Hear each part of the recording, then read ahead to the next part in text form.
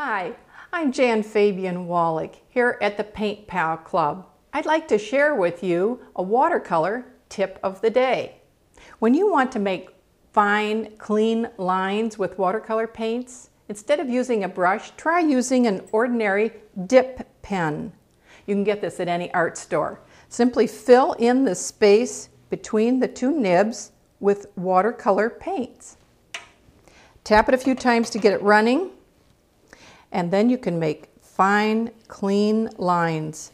You can even sign your name with any color you'd like. If you'd like to get ongoing inspiration for watercolor painting, join us at paintpalclub.com.